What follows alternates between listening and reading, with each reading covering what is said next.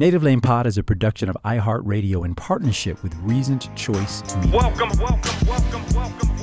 Welcome home to the native. Landing on a podcast space destined for greatness. 60 minutes or so hit. Not too long for the grave ship. High level combo. Politics in a way that you can taste it. Then digest it. Politics touches you even if you don't touch it. So get invested.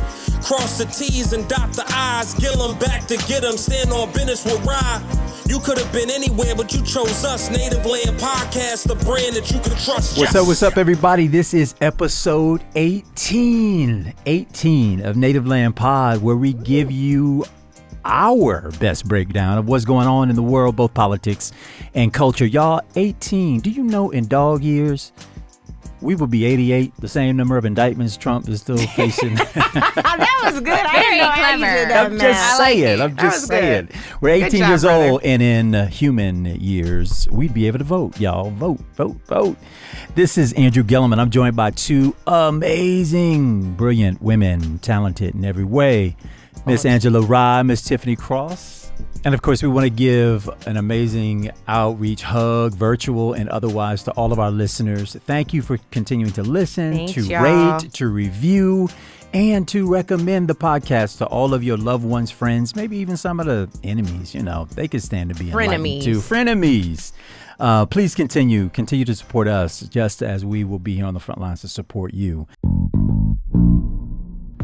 On today's episode, we're going to start off with a quick update on the Trump trial, focusing on classified documents. The case has been kicked, and you'll hear more about where it's being kicked to in today's rundown. In the Hush Money case, a very, very important witness took the stand this week. The woman at the center of this controversy, Stormy Daniels, and we'll talk to you about what did and did not happen in the courtroom. Then we'll swing around and give you some thoughts on Bernie Sanders and what he's got to say to young voters about the threat of Trump. Speaking of messaging for elected officials, New York Governor Gov Hochul found herself in some hot water. I'd love to hear what y'all thought about what she had to say. And if you don't know, stay tuned because we'll tell you. She received some backlash, and we'll talk about whether or not it's fair in today's world or not. And we're also going to get into, actually, I'm going to redo that because I was trying to connect one thing and I don't need to connect it. You just want me to talk about herpes. Not What? Just that paragraph. I thought you said you just want me to talk about herpes. I was about to say, I don't know where that came from. I'll redo what her is piece. happening? No, you did it. You did it fine. Okay, cool. But she's not the only one who is making just some untimely comments. We're going to talk about a situation that has developed at University of Mississippi involving a congressman, a U.S. senator, and a student who is, or maybe is not, still a member of the student body in a certain fraternity. And then politics are everywhere. We're going to take a special look at the infamous Drake rap beef with Kendrick Lamar. Well, I know, but we're about to name three people. Who's the third one? Well, you know, the controversy has gone back and forth between Drake and Kendrick. Only? That's all that matters. Rick Ross and everybody else fell off. Well, who was the third person that you were going to name? He's talking about Jesus, I guess. Jesus. I'm just saying. All right. I think that Andrew is pushing out misinformation. Why are you doing that, Andrew? Y'all, Before you be careful because they will drop a diss track on you so fast. You know what? I welcome Before it. the end of this I welcome it. podcast. I welcome it. Just don't ride down my street shooting at nothing, okay? We Anyway. don't do that. Stay Kendrick, tuned we're not for blaming you, more Kendrick. We're of not that blaming a you, little Kendrick. bit later. And in politics are everywhere, y'all. Not only are we going to get down to the beef, but we're also going to talk a little bit about maybe a larger cultural moment that we might be in with this dispute. This is going to be a good episode. Stay with us. Getting on to Trump justice. Y'all, I told you. That's Definitely her oxymoron. piece. Getting on the Trump just us. Trump justice is an oxymoron. Yeah, we can't say any of these words right today. That's why it's Trump justice. Yes. Because it ain't the justice that applies to everybody else. Yeah. Yes, sir. Okay. Understand. It's- Trump it's your justice. floor. We're on to Trump justice. And I predicted a couple of weeks ago in our conversation and giving an update about the trial being taking place in New York that Donald Trump was in some way going to be able to escape accountability here. And it seems like We've known all along much of the game for the Trump legal team has been kick the can down the road, delay until after the election, which, of course, the plan will then be for him to be able to summarily have his Justice Department dismiss any cases that the Justice Department has not yet been able to prosecute against him.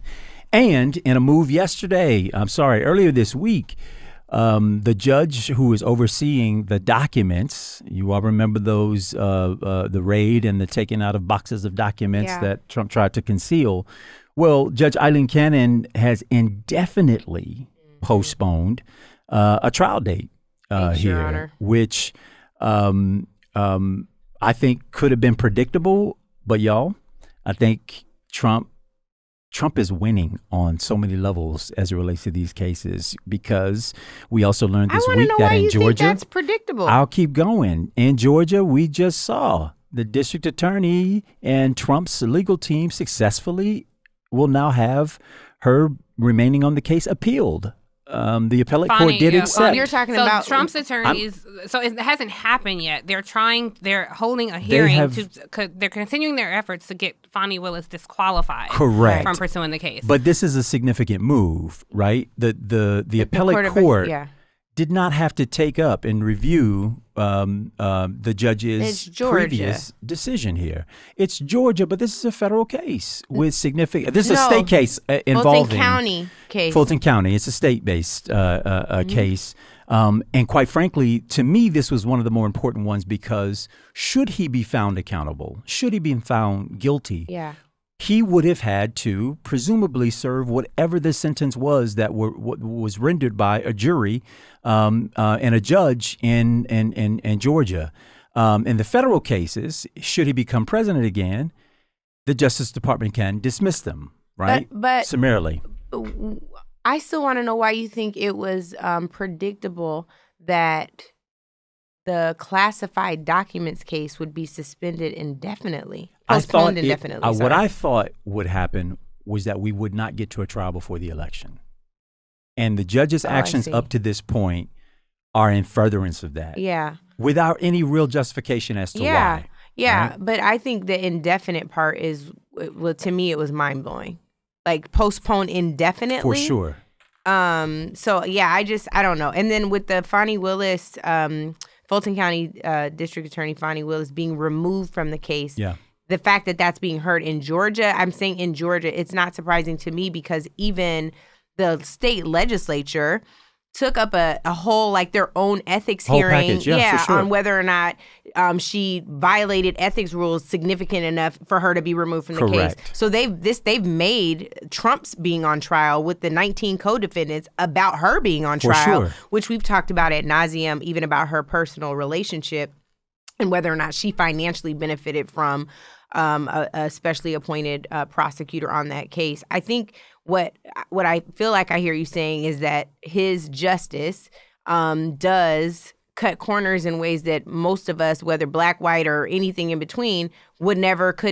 Without a doubt. You know? Without a doubt. And in most cases, a judge will set a date and will leave it to the parties to fight between themselves around whether or not they want to push the date back. The prosecution and the defense could agree that we'd like to move the date of trial. In this case, she's doing all of the heavy lifting for his team. Yeah. All of it.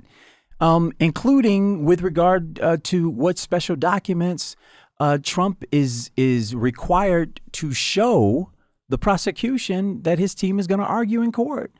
This judge, Eileen Cannon, has been overturned repeatedly at the appellate level, and in many cases cut down levels. And you'd think that she was undeserving of not only a law degree, but certainly being seated at a federal bench. My whole point to this, ladies, I'd love to hear your thoughts. I know you, Tiffany, as well. Is will it ever come to pass that Trump will stand an account and have to be held account for what's happened here?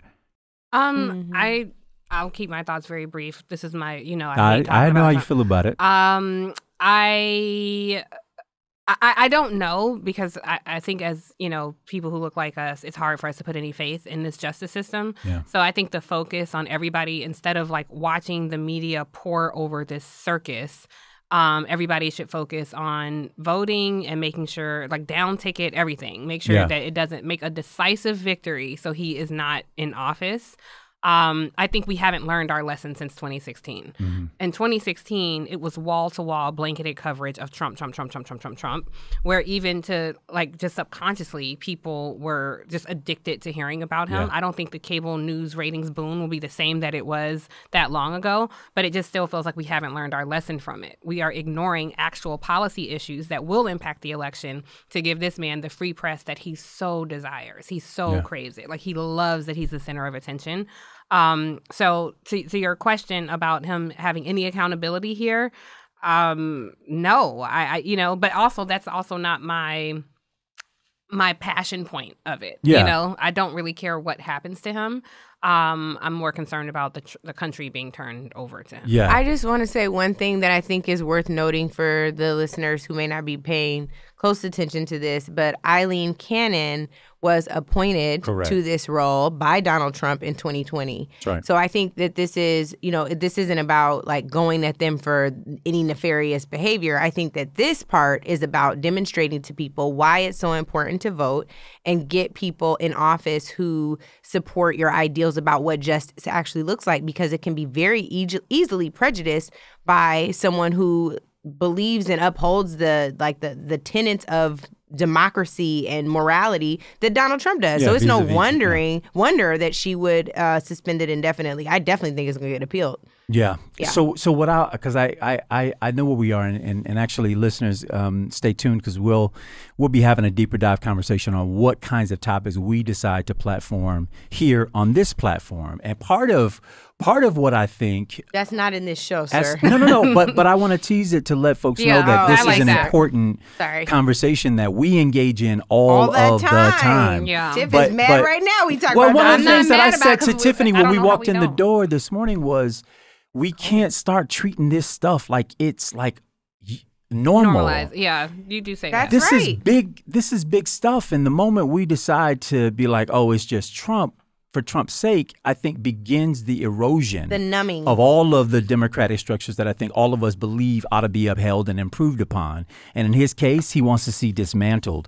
But do you want to play his clip, or are you tired of him? Nah, we don't need his clip. Okay. I'll just say this. The reason why I think I take your point, Tiffany, around the fact that nobody's going to save us in this election. We keep thinking it might be the trials, it might be the judges, it might be the Supreme Court. Yeah. And I think what your comments caused me to think about was, if anybody's out there thinking that he's going to get caught in one of these cycles, one of the webs that he's spawned, right? And God knows he deserves to be caught in them. Count it null. Count it zero. Count it unimportant to what will happen in November. Assume that the people who are for him will be for him today as they will be come election day, and that the people who are against him are going to be those same individuals, and that the person who wins, the side, the philosophy, the belief system that who wins will be the one who gets that one more vote in that critical place that's going to be essential to the outcome of what happens. 537. Right. I always remember that number in Florida, 537 votes, and a 5-4 decision at the Supreme Court made George Bush president of the United States. Right. So the season of hanging chads. Come on, if you're old enough the to remember dimpled. That. But can I'll say quickly, Andrew, it's not even a matter of covering. I understand the gravity of the situation very clearly. I think he's not covered responsibly, or not informationally even. Yes, if you want to sit and, express your outrage. Yeah, we all feel that way. Yeah. Like, I personally, when I watch, I can't even stomach it for more than 10 minutes at a time.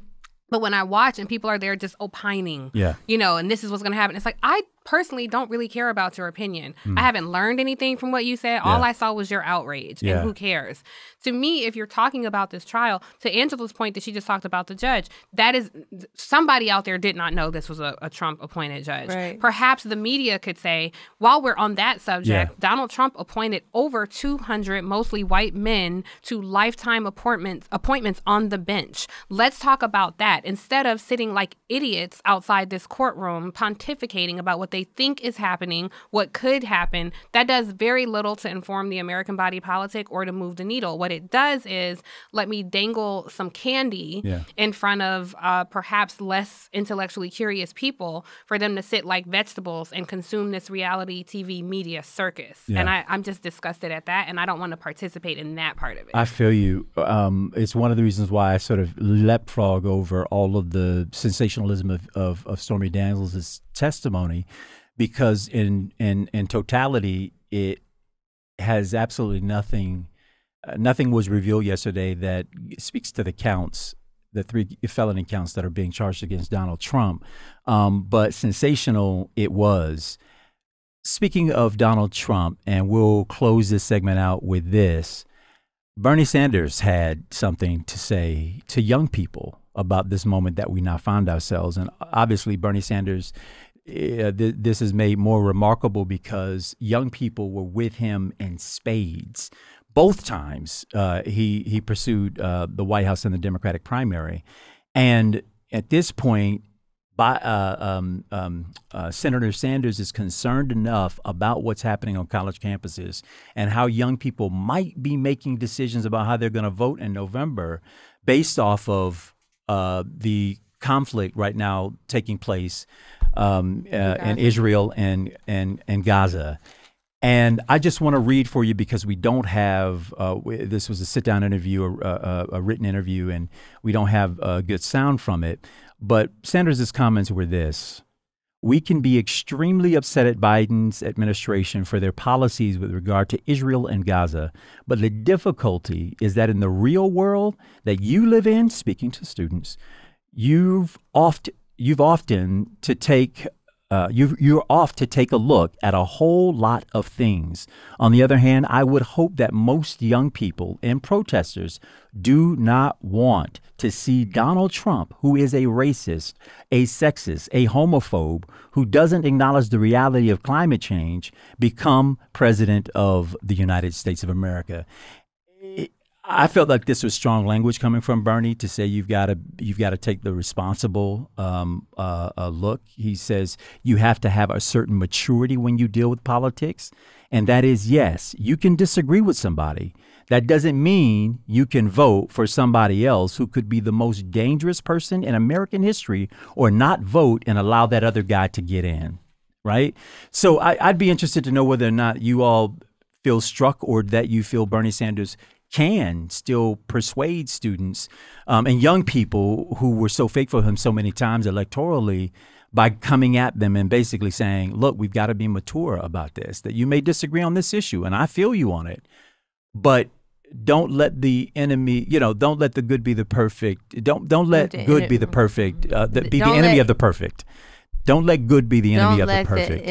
Don't let the enemy be the perfect of the good. What is this saying to? Don't let perfect be the enemy of the good. Lord have mercy. I screwed that one up. Well, it's always up to her piece. But exactly. I will say that, I think Bernie Sanders supporters from the last 2 elections have gotten a little older. Mm-hmm. I don't know that he has the same resonance with this new group of young people. It doesn't mean that he should be silent in any way. Yeah. I also think that what I would recommend, because we like calls to action in this program, I'm jumping the gun here a little bit, but what I would say is I believe in pros and cons lists.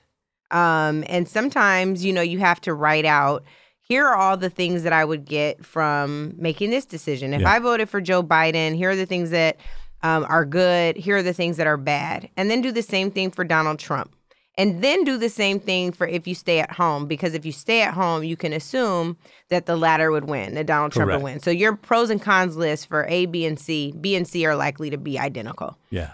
When you do your math, if you say on the other end of that, Trump is my guy, that's up to you, right? I don't see how your math is mathing. But I think that it's important to give people tangible examples of what can and can't happen.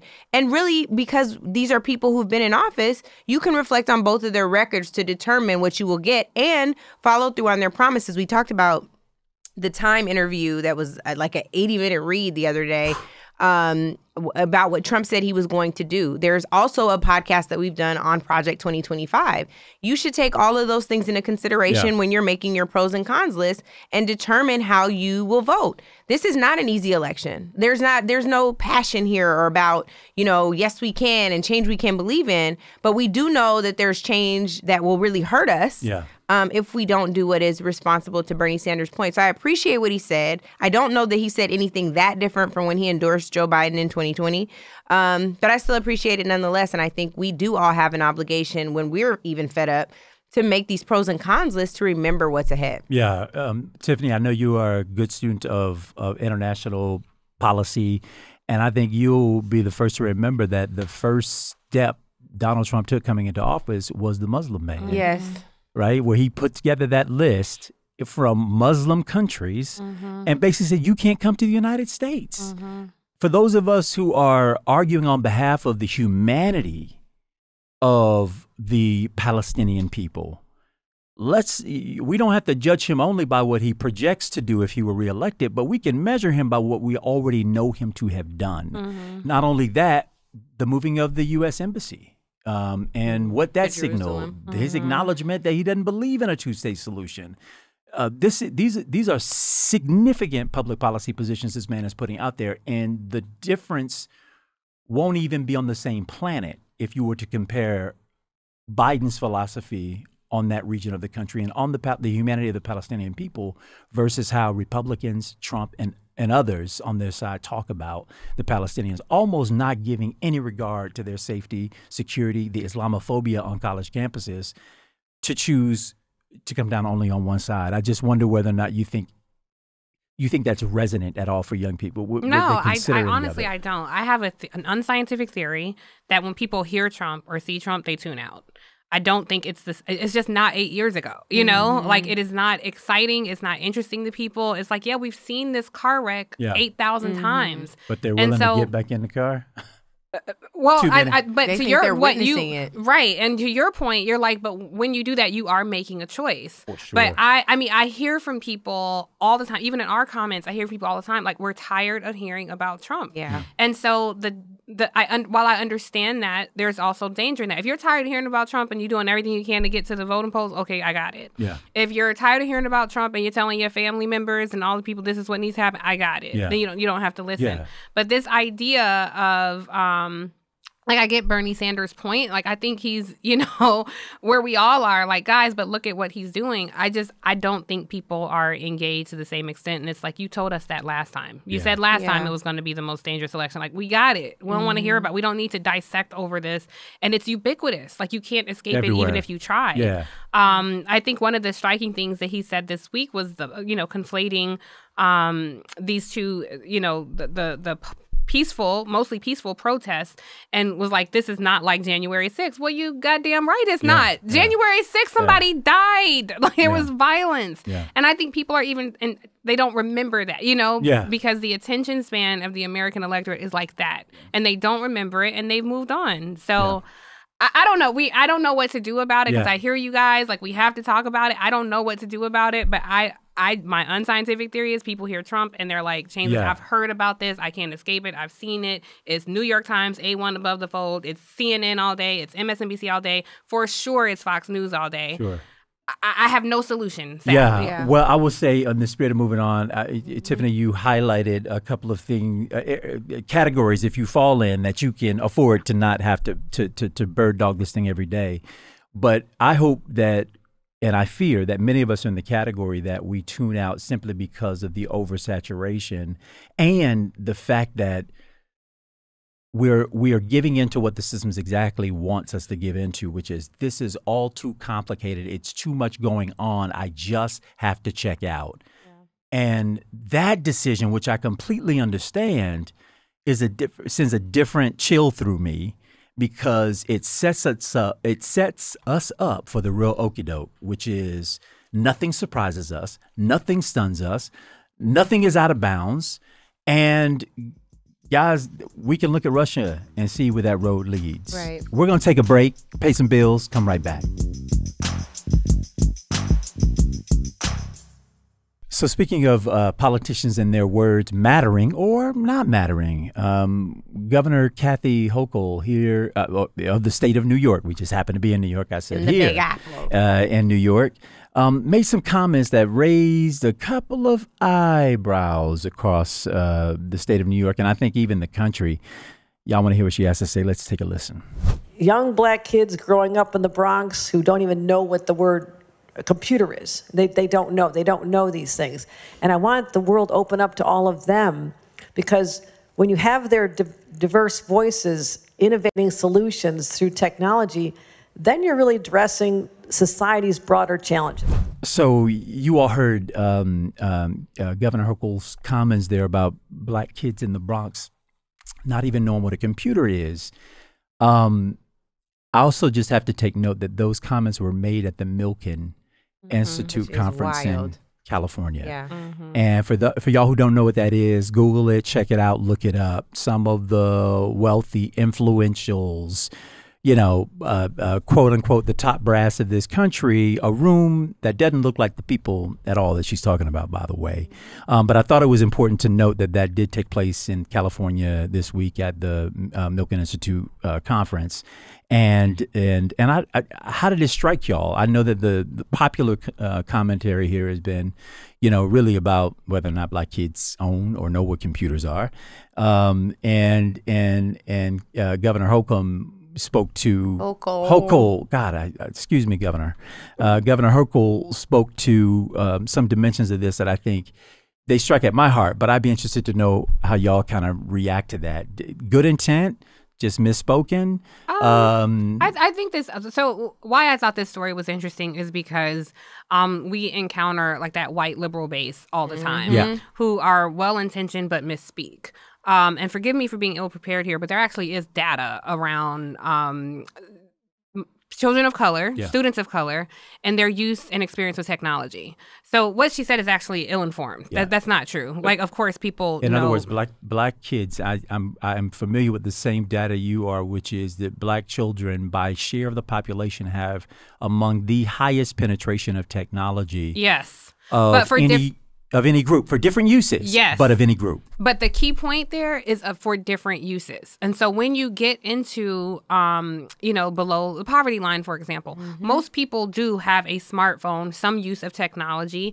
Before smartphones were ubiquitous, there were computers in their homes, but they were using them for different reasons. Yeah. So it was a lot of social media engagement, et cetera. So it is certainly a concern. I think this idea... it sometimes, and again, I understand her intentions, and her intention is to say, hey, we want to bring this community group along because they have something to contribute. Yeah. I think the danger in that is, one, it's just not true. Right. It's inaccurate. And two, it's almost how people can talk about like a burn victim or an animal being cute, and it's like, we want to teach you how to read and write, and I don't like it, I don't. And I think that's why it's so important to have community validators and empower those folks. I would have been more interested in hearing from a community validator to talk about technology at Milken than I would from Governor Hochul. Or Holcomb, as Andrew said. Hochul. Yeah, so I didn't like her comments. I understand where she was coming from, but I thought they were ill-informed and not very well articulated. Well, I'm going to put the blame at her feet because I think that the thing is, there is something that I just looked up that talked about students of color. This is from the Education Trust. Students of color and students from low-income backgrounds already have inequitable access to devices and high-speed internet. That became something that we talked about a lot during the COVID pandemic because students of color were going to be remarkably disadvantaged from online learning. Is that a computer in and of itself? No, but it has a lot to do with this. She recently announced a $27 million school technology and security enhancement plan. This was just in March, and she is talking about beefing up infrastructure in schools. But what about going into homes? What about the public-private partnerships that can exist to not only facilitate online access, broadband access, which a lot of New Yorkers of color don't have, and ensure that they actually have the resources they need to have computers. Yeah. So instead of like highlighting it, to Tiff's point, the burn victim and visiting the burn victim, why don't you make sure you aid the burn victim? Yeah. Give them a balm. And not even give them balm. Yeah. Poke them. Yeah. You know? Not herpes. Oh, God. Give them a balm. What is happening today? In Scripture, the balm is the salve. B-A-L-M. It's the salve. It is the. Tiffany, it is I the hate you. Angela's so being inappropriate. Y'all are being inappropriate, and they're not gonna get the underground meaning of Yes, this. they are, because we're they're leaving it keeping in. that- This oh, episode geez. is going to Oh, be gosh. called "Our Thoughts on Her Piece." Hush. Hush. Sorry. But sorry. yeah, but I'm only point. This is attached You see me to. say hush, right? I Yes. chose that for a reason. Yes. Hush. Yes. Silence. Stay tuned. We're Silence going in to the get name of into Jesus. that. Stay Silence tuned. in the name of Jesus. But yes, this was a part of the Smart Schools Bond Act. And my only point is, oftentimes when you hear people pointing out a problem, and this isn't race specific, pointing out a problem, very rarely do we come through addressing the problem with the solution. And I think she should be held to account for that. And maybe I didn't hear her full remarks, so I really don't know Well, what she did said after that. apologize for, what she's, for But what she said. even in that, maybe she I had a think that solution. I public don't know. dragging I didn't helped. hear anything I after see what that. you're I just saying. heard that clip. So maybe she did offer a solution. I didn't hear it. But even just the framing of I don't it, know. They don't know what a computer is. Yeah. Yeah. Like that's And the other piece was offensive. I didn't like black kids in the Bronx. So we talk a lot of times about not looping all black folks as if we are a monolith into one group. There are wealthy black people in the Bronx. That's right. true. There are children, the families who own businesses, have more wealth built up and made greater contributions than we could dream of in There politics. are also poor kids in the Bronx that But- know what a and computer that there are is- is. poor and white by the kids way- in the Bronx. And got it, There by the way, are Latino all kids. of that is true. It just feels like the oppression Olympics when a lot of times in the liberal white community, these with good intention, however, these things get thrown out, these terms get thrown out, these let's go and do good by them get thrown out without any real understanding, definition, or advice from the communities you're curiosity. solving for. That's the Curiosity issue. about who Like, we don't are. ask for a white savior. Like, And stop looping, because this is why so much of America, but very specifically white America, gets it very confused about who it is that they are encountering. I am walking toward you and you decide you're going to go to the other side of the street, you're going to clutch your bag, you're going to clutch your pearls. When I'm the one sitting in my car locking the damn car door when you come around because you're doing crazy things, right? So, but well, because the most you don't dangerous know, member of society is a Karen. Well, you know, like or that Katie. causes violence and problems. or but there you go, Katie. Nah, we again. leaving Katie. Katie's sitting at home like, by the way, what the this hell? is the anniversary started it. of the attack on me, physical by Angela. No, I'm not going there. I'm not going there. But on a serious point, Yeah. y'all. Andrew, I'm on a not going to let you serious- herpes me. Oh God. On a serious It note. will not happen today. Not Not today. on my watch. Yes. Not on my watch. But you will know let that's me the get a young word one? in, Did though, you know Tiffany, I'm that? listening. I'm listening. Sorry. No, but this is the serious point, which is the reason why we do have to check these things is because we don't check them enough. And now it is so commonplace to refer to a group of people as a monolith without making any distinction. blacks. Correct. But it's sort of like your name is too difficult to pronounce, and so I'll just call you Jimmy. Right? Yes, You I don't love that. get to shortcut me. Yeah. You have to understand the nuance of who I am, where I've come from, what the struggle, the success, as well as the failures that have been, to fully appreciate our circumstances, because I wouldn't be so dumb as to go out there and say white kids in Appalachia don't know what a computer is. Right. Yeah. Precisely. I I wouldn't- love that. And I don't know a white politician who would say in that same level of framing, because why? They know the contours The of nuance. the community. They know even the way white nuance. people like can dissect each other, you know, like the whole framing of like poor white trash, or you know, like I've heard those Appalachia. terms. Exactly. Absolutely. And we can look at white people as in terms of class. It's like you can see different, like working class white people, middle class white people, Sure. upwardly mobile white people. Sure.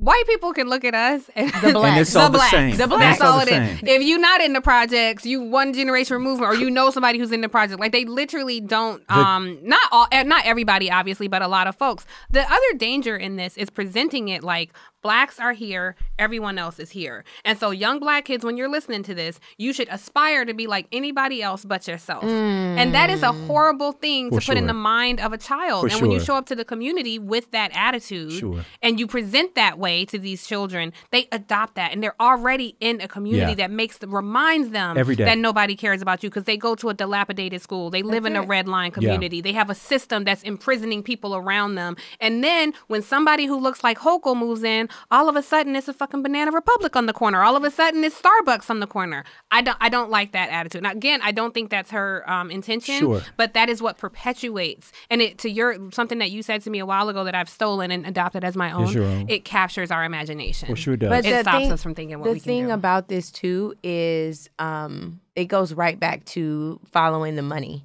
And so whose failure is it if black kids or brown kids or white kids in the Bronx don't have access to computers? Right. It's not, we should be resourcing schools, but we also should be resourcing families. We also should be making life that much easier for people in our cities, in our states. And I just think it's remarkably irresponsible. I do appreciate that she said, that they know what computers are, but the problem is they often lack access to the technology too, and that brings us right back to the heart of where we were at the beginning. To the heart of the point, and also what kind of public policy do you derive from that being the problem? If you've diagnosed the access. $2 billion Smart Schools Bond Act. Yes, and again, if that technology then sits over the weekend and in the evenings in the schoolhouse, then it still isn't bridging the gap that we know you've identified as existing as the reason for having done this. I don't want any of the listeners, anybody to think that what we're doing here is wordsmithing. The point, if that's what you get from it, or that we're just some grievance community, that isn't it. This is our friendly touch on the shoulder, rub on the back. No, it's not. We have Andrew is forever. This is what. Let me finish the point, and then you can disagree. This is our gentle way of saying you may have good intention, and we want you to follow through with not just good intention, but good policy as a result of your concern.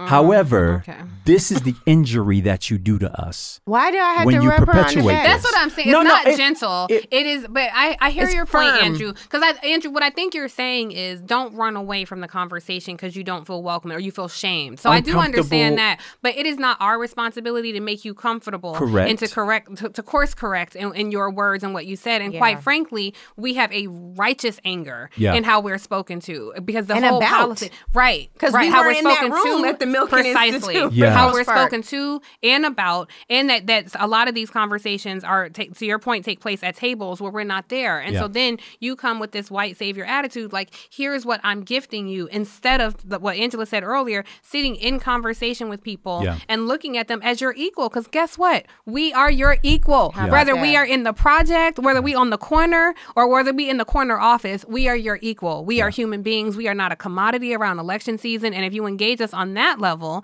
then we can have a more equitable conversation. I don't give a damn if they're offended by it. And I don't need to tap them on their shoulder. I feel you, and I appreciate where you're coming from, and I completely understand it. For me, I think I've found myself in many ways wanting to. I approach it like being a translator, which is I'm speaking to you all and I'm omitting certain words and even certain reactions and certain phrases because without even saying, we have all deepened into the same emotion around this thing. Whereas somebody who is well-intentioned but doesn't know and hasn't done the work to get to know us in the way that requires their, one, curiosity, but two, their nuance, just as they would apply to themselves, I'm translating back to you in a way that I hope you can hear me. In a way you can hear me, because if you don't hear me, then you're going to course correct for the wrong thing. You're now going to wordsmith versus action change, right? Or evolution of the mind, or curiosity about what you don't know and what's different from you. I just don't want the takeaway to be that these are now the line of offensive words that you don't cross and that you don't say and that you don't insert. Rather, these are the beliefs that you hold, which must be wholly dismantled because they are not based in fact and truth. One, I want to be on the dismantling committee. On the on the real, it isn't.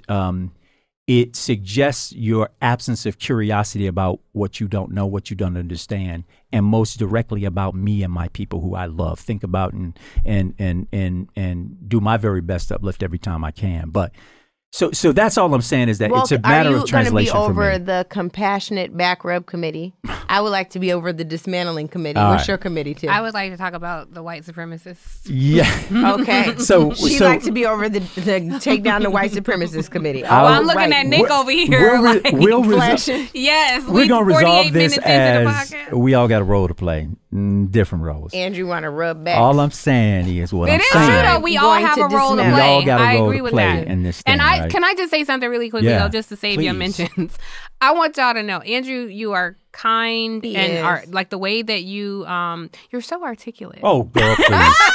And so clean and articulate. So clean to put together. So clean and articulate. But I think if people listen to Andrew is either just as much of a G or more than a G than us when it comes to your policy and things that you stand for and things that you believe in. Because I think sometimes people hear you say that and they're like, "Come on, Andrew, He's effective. Yes, effective. you are effective, but you're no softer in the things that you want to accomplish in society, especially when it comes to shade."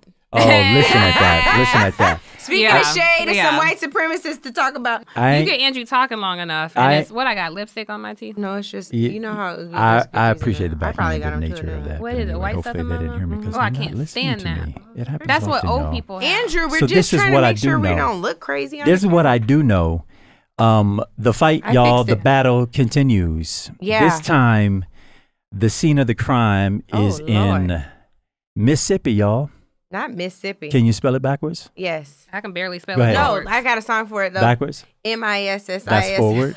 That's forward. Backwards. More importantly, y'all, Mike Collins, representative member of Congress, reposted and left up a video on his social media account with, you know what? I don't have to describe it. Why don't y'all take a look and listen?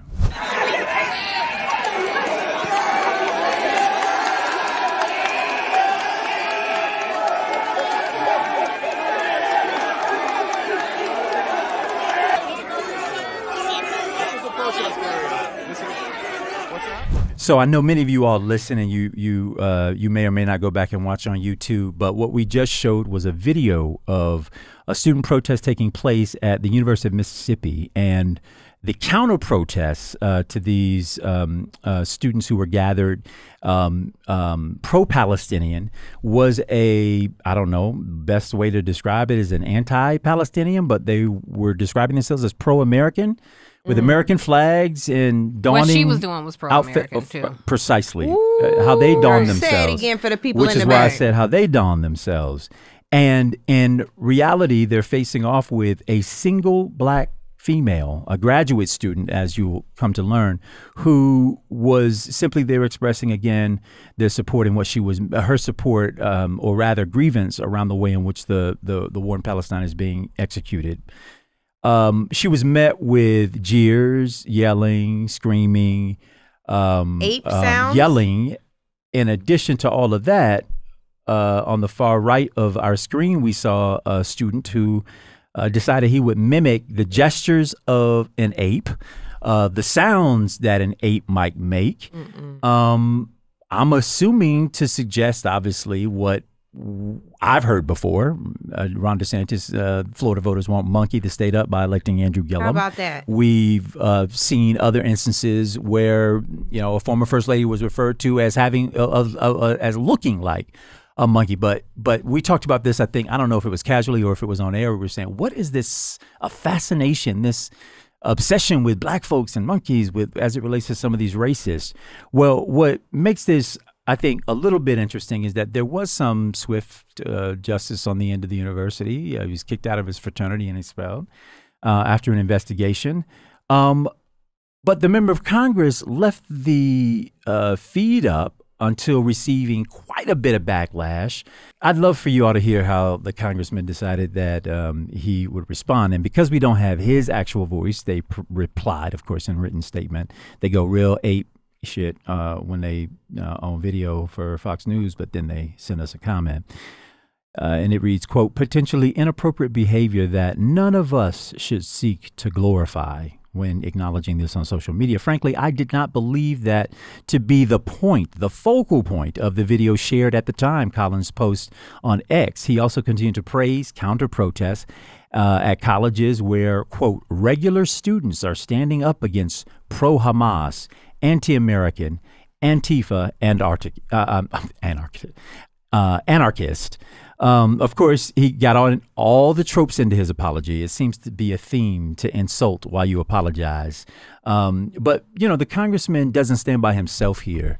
You were kind enough, Tiffany, to pull up some sound from another Mississippian. Yeah. So this is my point, because to me, this is the danger in outrage, right? So we get all outraged over this one video. And I have to say, like, just a shout out to this black woman who was facing that. Because not only, for those of you who are listening and not watching, not only is it this this crowd of white men, there are also 3 police officers who are surrounding her, telling her to go back. Now, she did cross over the brigade to get footage for social media. It wasn't breaking the law. They just set up, a random line and said, all right, protesters on this side, you guys on that side. She crossed over and was trying to get video. And all these men are making ape noises and threatening her. And the police officers are surrounding her. And the grace that she had, the cool that she kept. Sure. So I want to acknowledge that. For sure. And I kind of feel the same way. Like, you want to jump in my face, and Dave Chappelle does something on this where he's like, somebody called me a nigger. Like, I'm not,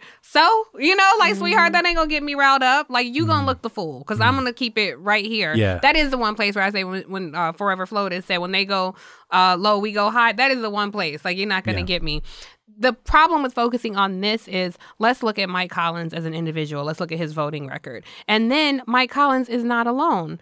In 2016, I believe, Senator Cindy Hyde-Smith, also from Mississippi, made this comment while she was on the campaign trail running against a black man. Take a listen. 2018. So forgive me, 2018. No, take a listen. The Republican senator seen here wearing a Confederate Army cap at the home of Jefferson Davis. The caption, Mississippi history at its best. And there's a video of her joking with a supporter. He invited me to a public hanging at me on the front row. So she was running against Mike Espy. A statewide election, and made those comments. She's also not alone. Y'all have heard enough about that nutcase Marjorie Taylor Greene. She's also not alone. Paul Gosar. They are 2 people who spoke at a far-right. It was so much I had to literally print this out. They spoke at a far-right American Political Action Conference at a hotel in Orlando, Florida in 2022. This was an event organized by white nationalist activists. They spoke there. They are still in Congress. More than 24 Republicans refused to sign on to a letter denouncing white supremacy. All these Republicans sit on the House Oversight and Accountability Committee. It's too many of them to read. But Paul Gosar is also on that. Lauren Boebert, some of your famous deplorables. Yeah. Nancy Mace, Kelly Armstrong, Scott Perry, Andy Biggs, all those people. Steve King, as I know who Angela remembers well. Mm-hmm. Steve King represented Iowa in Congress from 2003 to 2021, and he has a litany of comments that he made about about what white culture has done for this country. And I won't even repeat a lot of his words, but this was my challenge also, and I know I don't like talking about him, but I'm going to make this point with Trump, because people were saying, how Donald Trump turned the party racist, and now we have a white supremacist in the White House. And I wanted to say, where the F-U-C-K have y'all been? Yeah. Because this is nothing new. How many white supremacists have we had in this White House? The framers, with the exception of John Adams and John Quincy Adams, were all enslavers. Throughout history, we've had so many white supremacist presidents. Currently in Congress, there are dozens of white supremacists. countering them are well-intentioned white liberals who say things like black kids don't even know what computers are. So not that she's in Congress, but people who share that, right? People who share that ideology. People well-intentioned and we just don't know about the intentions. But because I've come in contact with them, right? And I have come in contact with well-intentioned white liberal people, but not all of them are. Not all of them, but in Congress, I've come across well-intentioned white people. So I'm speaking from experience and interviewing and working with them that I do believe they're well-intentioned, but they can still. And you have worked with, I think, people as well-intentioned and not so well-intentioned. Right. That's the only point I'm making. But as executive making. director of the Congressional Black Caucus, you had to work across the aisle, and you had to work with people who didn't look like you, and you did it successfully. So there are people, who have good intentions and may get it wrong. My point in this is, if we make it all about Mike Collins, we missed the bigger picture. Yeah. And to all the people who are abstinent around this, these are the people who will hold important committee seats. These are the people who will elevate in Congress and have leadership roles, control budgets, and control policy.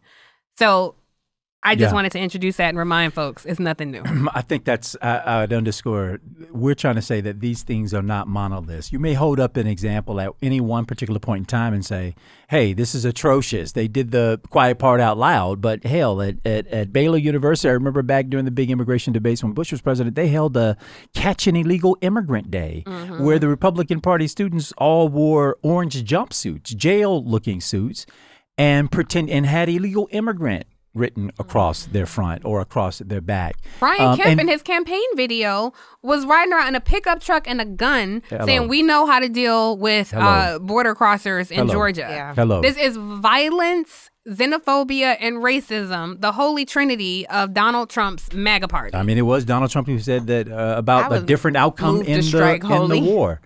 Right? The in unholy the Civil War. Trinity. The unholy Trinity. Absolutely. Yeah. But all this to say, y'all, is that these folks may be more frontward facing now. But this tenor has always been there. Hyde Smith didn't reflect back to Trump. She went back to the Civil War in the home of Jefferson Davis, right? Do. This is base for them. This is she base. also went to a segregated all-white high school, and for anybody who wants to say, oh, it was a different time, she sent her daughter to a very similar school as well. She's a problem. So y'all keep a watch out. I will admit personally, I love to know who you are when you're racist. Put it out there. When this your we thing, see you. Just don't pretend. Hey, let me know. I know how to deal with you. We've coexisted for a long time in the part of the country where I live. And an original thought, this just came to me for all these people who are like, Mike Collins included, like, we're not racist. This brilliant thought just came to me. It's not that I'm saying you're racist. The racists think you're racist. Not my it's familiar. That is familiar. Andrew's quote. Tiffany, I like it. I'm colonizing Andrew. She has plagiarism as a hobby. I love it. It belongs to the ages. Borrowing with no attribution whatsoever. Gaslighting on who it belongs to. My original thought. Reminds me, however, possibly of another conflict. That's her piece to her What's valuable our other piece. conflict? It reminds me of another conflict coming up. The Kendrick Drake. And the third person who nobody knows is involved, but you do. Well, you know what? Screw it. Screw it.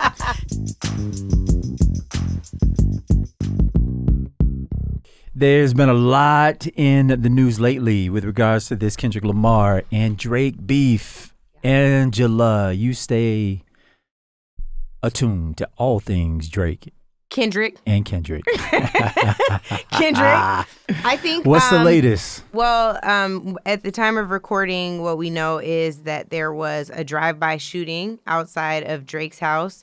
One of his security guards in Toronto, right? Yes, in Toronto. One of his security guards was injured. And I think the thing that came forth to me really on Friday night, this past Friday night when I was listening to Drake's diss track. No, Kendrick's diss track to about Drake, Meet the Grams, and Drake's response.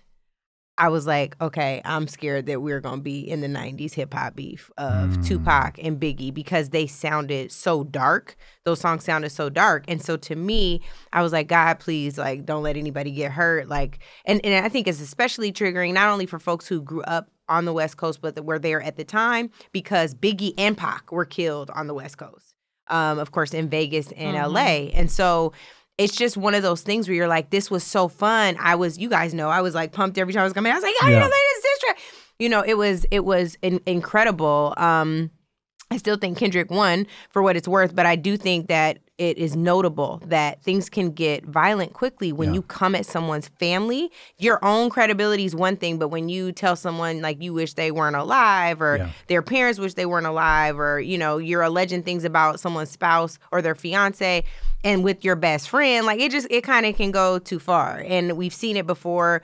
This won't be the first time, certainly, and maybe not the last. But I think the reality is it's important to keep things on the track. And I think it can't be so personal that if your kids are listening to this, they're concerned. People in your community are listening to this and they're concerned. So what are the parameters around beef so that they don't turn violent, I think is the most important thing. I haven't seen reporting on it that this shooting was related to the beef between them. The drive-by. I understand what you're saying. No, but I'm asking. Like, you're probably. I understand, but what we do know is there's a Google map with his address on it. Not only that, but like saying that this is a house for a pedophile, a sex offender, you know, lives here. So I'm not saying that. And to Tiff's point on responsible journalism, that this is not. We don't have any proof or any evidence that it is tied to the beef. It is ironically timed from a chronological standpoint. Sure. That this would have happened around then. And what I'm saying is, even if they, as individuals, were not related to it or did anything to perpetrate this, or their camps or their friends, we know, even back in the day, there were people hot enough to get violent around the Biggie and Pac beef. Who were fighting each other. There was an East Coast, West Coast beef. You know, and so that's what I'm saying, that we know that it has a tendency to go there. And then something else I don't know, which I don't want to put anybody on the spot because you guys may not know. I didn't realize this happened in Toronto, and I was immediately curious, what are the gun laws in Toronto?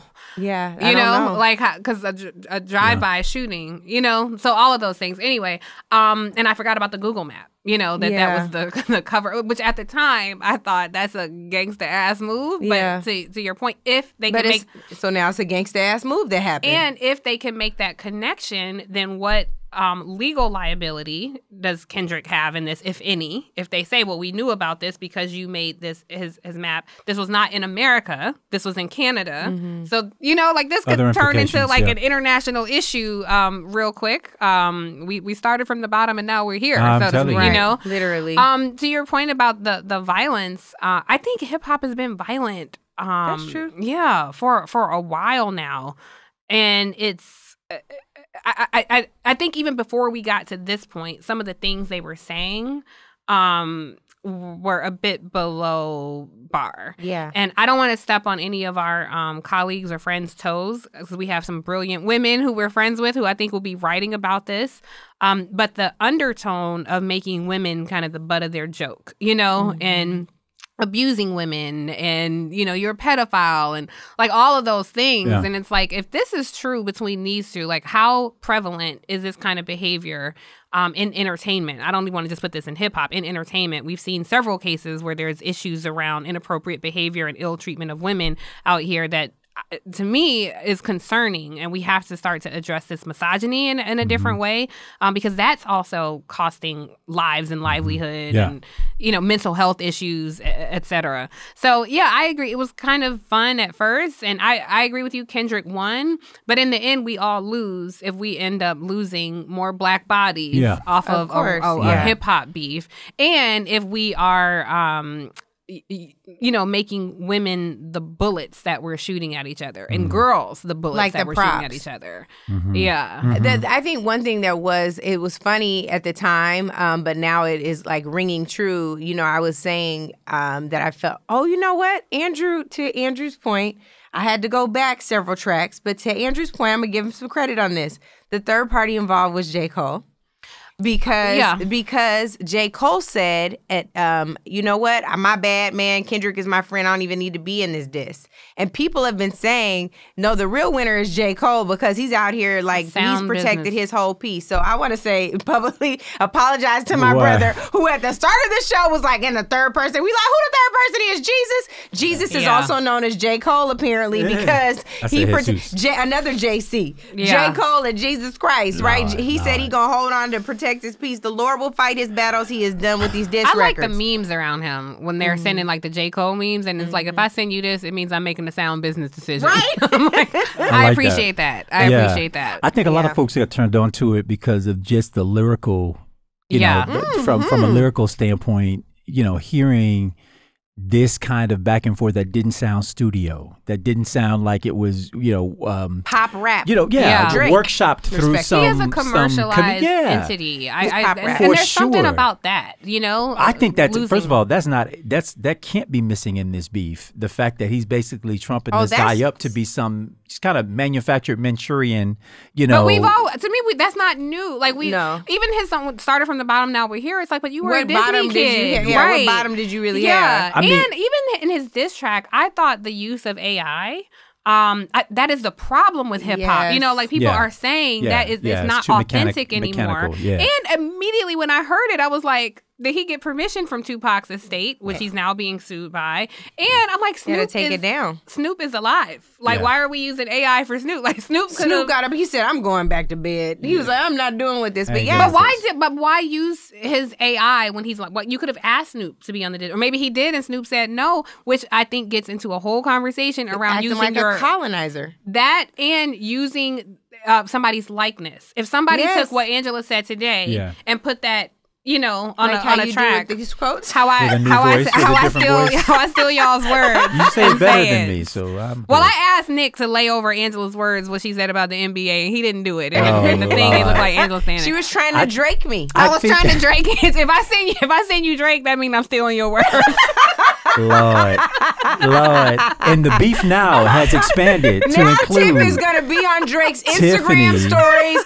No commentary. He's just going to be posting your face, and everybody's going to know you're the next target. Kendrick won. Tiff Drake cross Drake. But I hope at this point it can be done. Like, I can't even keep up with these diss tracks. I'm like, let the diss track breathe. Yeah, it's like, definitely Euphoria was amazing. Classic. And then he's not like us. Like, I was like, I can't even keep up, you guys. So like, let us breathe. We don't want to hear you say nigga no more. Yeah. So as y'all were talking about, I'm the biggest hater. I hate the way you look. I hate the way you talk. I hate the way you dress. Like, I thought all of that was such a gangster thing to say. But again, hip hop. We don't need it too gangster though. Right. And I legit forgot about the Google Maps point. So I'll be curious to see where this goes. I mean, I think, I'm not curious. I hope that it goes nowhere. Have they caught the drive-by shooter? I don't see any evidence of that here. Okay. I would just say, I think the danger here obviously is, while these folks are operating at a whole nother level, these artists, the people who may be taking license and permission and taking steps that they believe would be sanctioned by these guys who they may be idolizing and feel like they're doing, you know, justice to or by doing something like a drive-by. Therein lies the danger. While these guys may have no intention of ever, you know, throwing blows, right? Or worse, no intention of that, because that's not who they are. Their words may have given license, and I felt the same way when you all were talking about some of the, you know, the hegemony and the sexism and the way in which women are, you know, made as props rather than, you know, the peacemakers that oftentimes our sisters show up as in the community, or leave them out and deal with your own self-esteem issues without regard to that. The problem with even that is that it gives license to a whole community of people who are following, who are listening, that this is okay, that this is acceptable, that you rap like this, and the world still celebrates you and you're still welcomed in the mainstream spaces. That's, I think, part of the danger to this. But we have been here before. Let's just hope we've learned the right lessons so that we don't repeat them. Can I just say one thing? Speaking of not using people as props, this security guard is in serious condition at the time of recording. So he got shot. Yes, I didn't say that. I thought I said he got shot. I thought it was a drive-by shooting. I didn't realize Drake's security guard got shot. I didn't realize that. Yeah, he's in serious condition. So we just want to send prayers to his family. Yeah. And I think, the other thing that we just want to remember is that hip hop, for many of us, it was a first love. And I want to make sure it's always something that we look fondly upon and not sad when things like this happen. Yeah, this is devastating. Yeah, for sure. Yeah. I would like us to have a conversation, if we can, whenever. This is my original idea about who can use the N-word. Yes, thank you for that remarkable idea, Tiffany. That was Angela's idea. When I post a picture of Christopher Columbus, no, Tiffany stole my shit. At least make me Drake. No. Lord. Okay. That is. No. Angela, they're the same. They are the same. Anyway, Angela had this idea. The beef has expanded because of that, to include that beef, now Angela and I think we should Rye. talk about it. So anyway, on a future episode, we're going to talk about that because I think that's interesting. The But it was beef now Angela's includes idea. Kendrick Lamar, Drake, the colonizer, Angela Rye, Now and it includes you. I think I just opted in. You in the. I'm gonna retract by the those time words. this podcast over, Drake gonna drop a diss track where Angela's voice That's is a AI. scratch. That was a It's gonna be scratch. That was a diss to you. scratch. That's so mean. Well, guess what, y'all? We are about to What, wrap this y'all? show, but not before we share with you a little surprise that I just saw walk in the building. Stay tuned. What? For, okay, surprises walking in for, the building. for a surprise guest coming up. Okay. We'll be right back.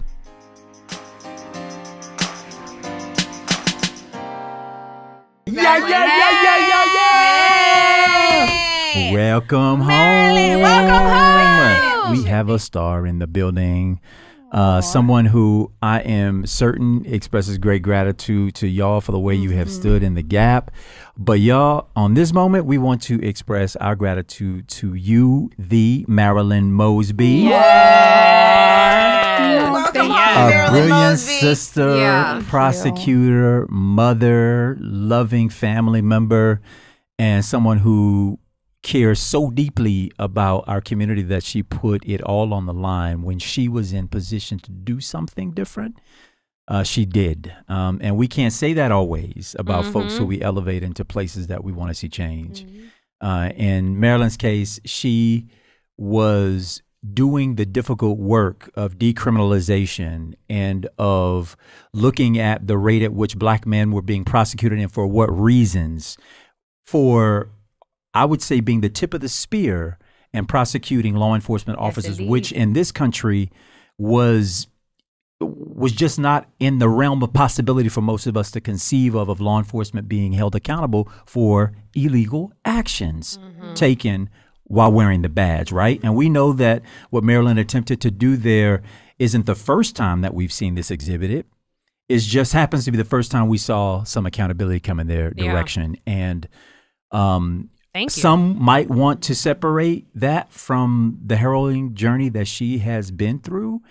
But I am a firm believer that this harrowing experience of late is the direct result of your courage, unapologetic leadership, belief that you didn't need validation from who came before you by way of folks in that office, but rather you had the moral strength, courage, and fiber to stand for what was right when it was right. And for that, we thank you. Thank you. Oh, my goodness. I appreciate that so much. And I'm just honored to be sitting with three dynamic individuals who have had such an influence on this country. It's fine. Oh, okay, I'm good. You are giving me my accolades, but I have to give each of you your accolades. Not only do you have the most informative, intriguing, insightful podcast that exists, right? But you all have been courageous in your careers, using your platform to talk about the issues that matter the most to not just one segment of our community, but to everybody. And so, fighting for the ideals of justice, democracy, and freedom That's what you guys do each and every day. And I'm so incredibly honored to even be sitting among these legends right here. So thank you. We love I appreciate you, Marilyn. And there are you. names that we don't know, faces you won't recognize, who share that same love and compassion I for appreciate you. it. Absolutely. Can I just want to say quickly to Andrew's point, to what your career meant and means, but what it meant at the time when you rose to national fame. You know, a lot of people don't understand the role always of a prosecutor. And as Black women, especially, we can be put in these like uncomfortable positions. But the role of a prosecutor is so important because you decide who to charge, what charges to bring, who not to charge. I had you on what sentence recommendations to make. Absolutely. Right. If somebody gets into the system at all, right? Absolutely. And I had you on my show when you decided to not prosecute low-level crimes, which, you know, bottleneck the justice system and unnecessarily pushes people who look like us into a very unforgiving criminal justice system. That wasn't always talked about in the national media. And when the media started covering police brutality, it wasn't new. And a lot of people were like, what? This is happening? Like, we were old enough to remember Rodney King. That just happened to be the one that we caught on camera. When these smartphones started giving us a better up-close personal view of the type of brutality that many people faced, then all of a sudden there was coverage of how to prosecute these police officers. When that coverage started happening, Black women rose, because this is an elected position, Black women rose to assume these positions. So for all the people who think, you know, politics don't matter, elections don't matter, Marilyn was elected. Kim Foxx was elected. The woman in Florida, I forget her name. Aramis Ayala. Thank you. Yes, all these women were elected. Vice President Kamala Harris, a mentor of yours, elected. And so I think that you have carried on an amazing tradition of truth, righteousness, and justice that we don't always feel like we're a part of. No matter how they try to make us feel, this is our home that our ancestors built. And so your role cast a wide net of influence across this country. And we say thank you endlessly. Angela has really, you know, I still have the screenshot when Angela said, have you guys heard about what's happening with Marilyn Mosby? And it took off from there. And Angela, I'm always telling her, like, get some sleep, get some rest. Like, she is, like, pressing the gas. Angela, I'm going to say this. Please don't let Angela interrupt me, friend. Andrew says. Interrupted. No. Angela, a lot of people want to be helpful because what's happening is not fair. But Angela spearheaded this entire thing and just said it wasn't a tough ask. It was like, you guys look at what's happening. And we were all like, what the F? Like, this is insane. And people overwhelmingly raise their hands like, Angela, tell us what we need to do. How can we help? And then people started their own, campaigns and trying to help. And so you are not alone. We stand with you. And I think people just want to know, how are you feeling? How are you doing? So again, like, I am so grateful. I'm filled with nothing but gratitude. And, I've been at my lowest going through this ordeal, fighting with the federal government. For the past 4 years, they've combed every aspect of my life, my taxes, my campaign finances, my charitable donations. They were interviewing my neighbors, my friends, my family, FBI, going unannounced and knocking on people's doors at 5 o'clock in the morning to interrogate them, sending subpoenas to Black churches right before my election. So the type of isolation that I've felt is something that I've never felt in my life. Being in that role, understanding the importance of a prosecutor, your mission, and this is something that like resonated with me at my core, is justice over convictions, right? And so I felt like my job was always the pursuit of justice, doing the right thing. I don't, in the face of adversity or challenge, I don't care. It's the right thing. And I tell this story only because I'm going to bring it back to Angela, but the most sobering moment for me is I put it all on the line, and I get it. Like prosecuting police officers, it wasn't happening in this country, right? That accountability led to exposure. The federal government came in, exposed the discriminatory policing practices of the 8th largest police department in the country. That exposure ultimately led to reform, right? The reform, the consent decree, the actual reforms that were put into place that my office put out in 2016 that were not just adopted statewide and in the city of Baltimore, but nationally. we prosecuted successfully as a result of that case, Freddie Gray, in 2015, when I dropped the cases in 2016. After that, we learned our lessons, right? We successfully prosecuted 33 police officers that were violating the rights of citizens in Baltimore City. We had so many different programs. We touched more than 20,000 young people and ensuring we were getting to young people before they got to the criminal justice system. The Conviction Integrity Unit, which was the first in the state of Maryland that did reinvestigations into claims of actual innocence, right? Where I had 13 innocent Black men that together served 300 years combined in prison for crimes they didn't commit. We had a unit for sentencing review where we modified the sentence of the elderly prison population, the juvenile lifers. So I fully understood that reducing the prison population, right? And this helping deplete and negate this national prison industrial complex that is built off the backs of Black and brown people, that the status quo would come for me. But what I did not anticipate, was turning around in that courtroom, and the most sobering moment was for me to turn around and know him and be there, right? And I talked about this before. I prayed on it.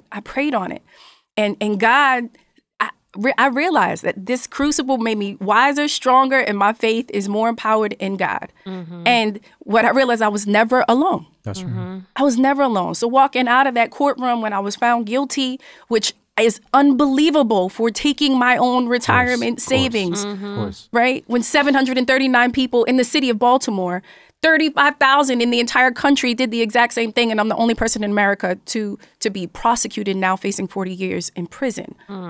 Right? Like, I knew they were going to come for me. I just did not anticipate that I was going to be isolated in that way. And so it was a groundswell of individuals locally that, you know, were like, you're not by yourself. But the first thing that I said when I got into the car, how you feel? I feel blessed. I feel blessed. And I prayed on it. And the people that I loved the most, and I talked about this recently too, right? That I unconditionally love showed me the conditions of their love. And I'm looking around like people whispering, I got your back. You must be way back because I don't see nobody. And I prayed on it, and God sent perfect strangers into my life, and people who I loved and admired from afar, like Angela Rye, who came into my life and was like, sis, what is going on? Send me the trial transcripts. What she, as soon as I spoke to this woman, she got it. She made the connections right away, and I felt for the first time I was being heard.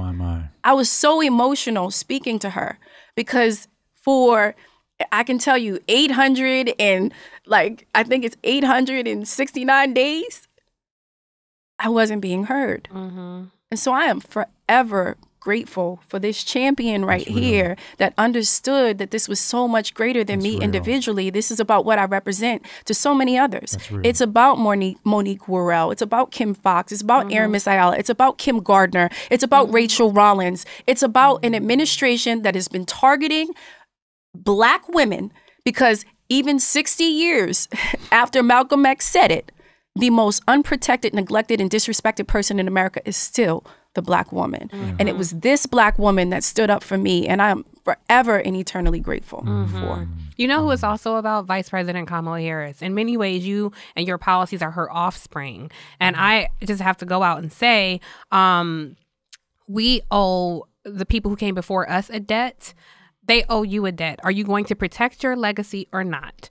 And if you, the easiest way to lose power is to not realize the power you have.